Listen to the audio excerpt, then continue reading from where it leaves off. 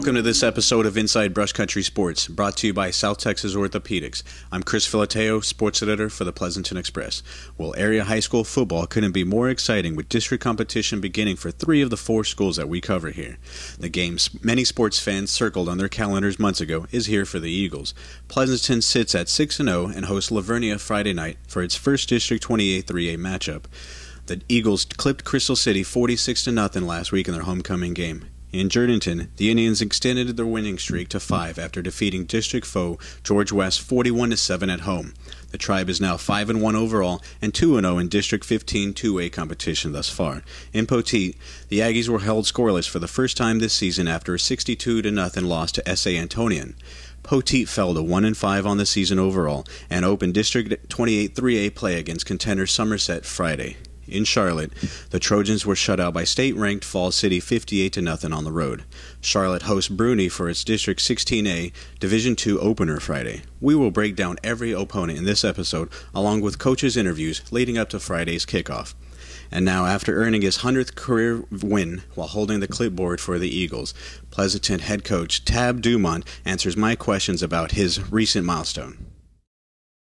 Pleasanton head coach Tab Dumont, after the head coach earned his 100th victory last week for the Pleasanton Eagles. Well, Coach, you've been here for 24 years. Out of all the victories, I remember you telling me the other day your first one against Devine, the one in 07 against Gonzalez, those were all the pinnacle of your career. Even though you guys did play Crystal City last week, where did that measure as far as your career total? It was exciting, not necessarily just because it was Crystal City, but to be 100 and to think about all the kids I've got to coach here in Pleasanton, and this group of kids we have here right now, it was exciting. Now, you also mentioned how you want to get that behind you and just focus on this week's opponent. Obviously, it being district opponent, big game, but it's, a couple days removed from that win. Is it still kind of sinking in as far as you've already hit that century mark?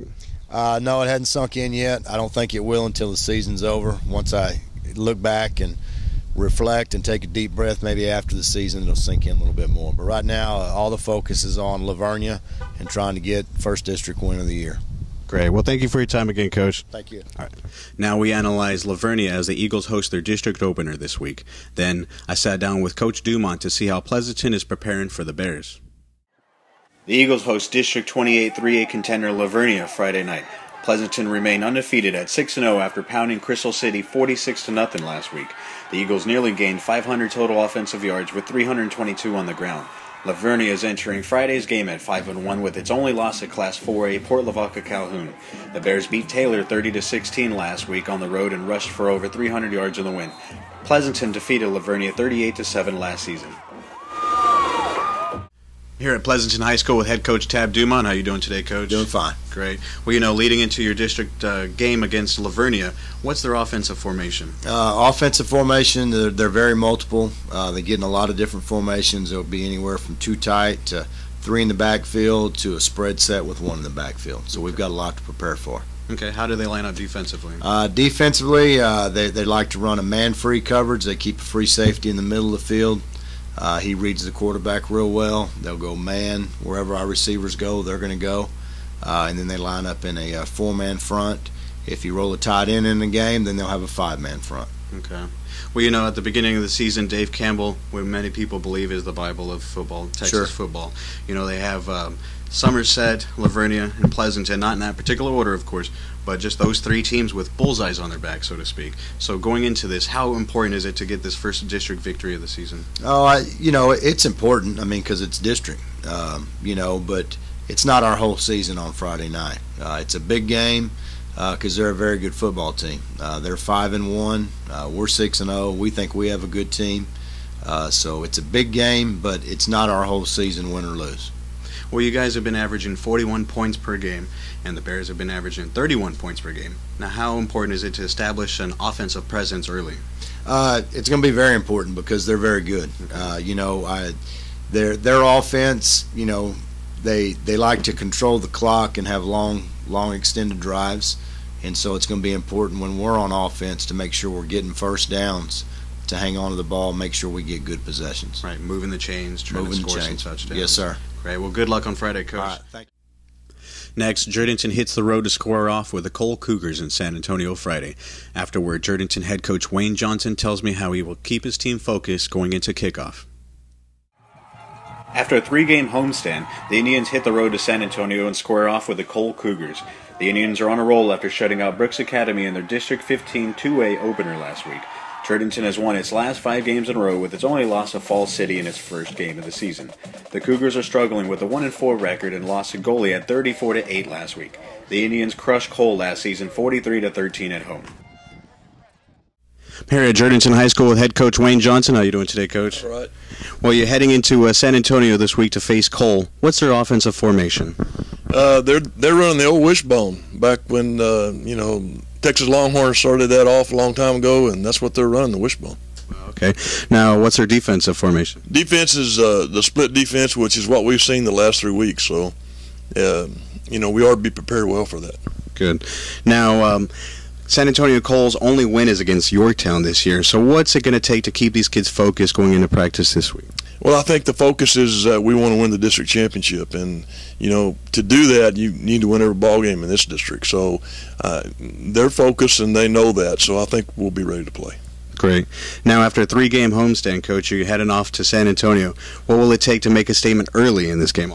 Well, we've got to execute our game plan and stop the option. We haven't seen the wishbone before, so we've got to make sure we've got to execute our plan to do that. And then we're going to run the football again like we have been, and hopefully we can beat them up front. Great. Well, good luck on Friday's kickoff, Coach. Thank you. Let's look at Poteet's first district contest against Somerset on the road. After that, I spoke with Aggie head coach Hank Willis about a demanding road game as the first district matchup. The Aggies stay on the road as they prepare to face the Somerset Bulldogs Friday night. S.A. Antonian shut out Poteet 62-0 last week, which marked the first game the Aggies were held scoreless. Somerset's matchup against Cuero last week was canceled due to inclement weather. The Bulldogs beat Poteet 49-6 last year. Here at Poteet High School, head coach Hank Willis. How you doing today, Coach? Good. Great. Well, you're going into your first district game this season against Somerset. What's their offensive formation? Well, offensively, it's kind of that quarterback over there. I don't know his name, but he's a good one. He's a good one. He runs. He does everything. He can throw it a little bit, run it a little bit. And he does a lot of good things. He's a fun one to watch. And a few years from now, he's going to be playing on Saturday. So we're going to enjoy playing against him. Now, what's their defensive formation? Defensively, they like to play cover 0, and they're going to bring a lot of pressure. He's done that over there for a long time, and they're pretty good. We open up with the best, but that's what we want. Everything we've done the past few weeks has been geared up for these next few district ball games. So we're going to be ready to go. Now, as you mentioned before, the quarterback, Somerset's quarterback, Coy Detmer Jr., last year they went to the second round, lost in Bastrop to El Campo, and he obviously gained 1 year of experience. Him being a junior, they even have a tailback, Donaldo Perez, being a pretty salty runner himself. How are you going to look to contain them defensively? Well, they're good from top to bottom, and we're just going to hit both those guys in the mouth, and we're going to try to bring pressure ourselves and see what happens. We're going to throw everything we got at them in the kitchen sink too, and we're going to try to make plays and put some pressure on those guys and just see what happens. Now, have you messed a little bit with the offensive playbook as far as trying different things just leading up to district? Well, there's some things that we've left out, and some things that we've been working on in practice, but we're not going to show until Friday night. But, these ball games count. The ones before here, they don't mean anything at this point. You can throw records out. We're just going to come play, and we're going to try to win each and every down and, again, see what happens. Great. Well, good luck on Friday, Coach. Finally, Charlotte hosts Bruni for its district opener Friday. Then Trojan head coach Jerry Dominguez talks about how this game marks the beginning of the team's goal from day one. The Trojans are coming off their toughest opponent of the season after losing to Falls City 58-0 last week. Charlotte hopes to kick off its District 16 1A Division II schedule off with a victory over Bruni Friday at home. The Badgers are 4-1 after beating Bent Bolt 26-12 last week. The Trojans lost to Bruni 48-6 last season. Here at Charlotte High School with head coach Jerry Dominguez. How you doing today, Coach? Doing good. Well, you're coming up on your first district contest this week against Bruni. How do they line up offensively? Offensively, they're going to run the slot T, which relies on a lot of misdirection, and we're going to have to be real disciplined on defense, to go ahead and slow them down. But that's their base formation, slot T, misdirection, trap, sweep, bootleg, stuff like that. So, we got our work cut out for us this week. Definitely on the defensive side of trying to attack a slot T, that is a lot of misdirection. Quarterbacks moving, tight ends are moving, a lot of motion. As far as defense, what are you going to focus on? We're going to focus on stopping the run. We got to stop number 8. Their returning running back, his name's Derly Carizales. He's pretty good. What they've done this year, though, is they put him at quarterback. So my main thing is we're going to go ahead and be disciplined. We got to read. Linebackers got to read. And what I told our kids, all that motion and stuff in the backfield with all those running backs, it doesn't matter. Those front 7 from center, guard, tackle to tight ends, that's what we got to focus on. They're going to tell us where the football's going. We got to be able to trust that, fly to the football and make plays. And that's what we plan on doing. We plan on attacking this week. We're not going to sit back and read. We're going to force the issue this week on defense. Now, how do they line up defensively? Defensively, they're going to run a 4-3. They're kind of multiple. Sometimes they'll line up in a 50. They are pretty aggressive. They have one pretty good linebacker, number 50. He's a returner from last year also. I believe he's a senior. But as far as, defensive line, they do fly upfield. Coach Gates has done a real good job of putting a game plan together to kind of exploit that a little bit. They're quick. They're going to get after us. But, watching them on film, we're just as quick, if not quicker, than they are. Now, what's going to be your number one focus in practice going into Friday's kickoff? Friday kickoff, like we've been telling them, is just stay focused, and stick to the plan. We've been working hard. Our kids have been working hard from last November till now, with the off-season 7-on-7 lineman challenge, the summer. We've had our bumps along the way. We played a pretty good team last week, and our focus, from day one has been W4DT, working for that district title, and it's right there. Our kids believe in it. We've had them working hard, they're hungry. And it's going to be a battle Friday night, but, I'm not guaranteeing anything. But if we do what we're supposed to do, I think we can come out victorious. Now, what's it going to take to win the turnover ratio on Friday?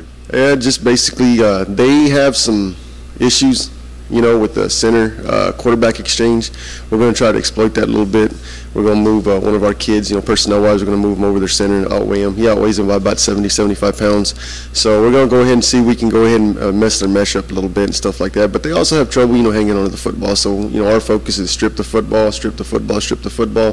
They're hard runners. So first guy wrap up, next 2 or 3 forwards start stripping the football. We're going to try to win the turnover battle that way. Well, thank you so much for your time, Coach. Now, before we go, we are rapidly approaching 1,100 follows on Twitter, so don't forget to follow us for your latest scores of your favorite area teams at PE1909. Join the conversation at #MyBCSports. Well, that's it for this week's episode of Inside Brush Country Sports. I'd like to thank you for watching at home or wherever you may be. We also want to extend our gratitude to South Texas Orthopedics. Signing off, I'm Chris Filateo. Head out there and enjoy your Friday Night Lights.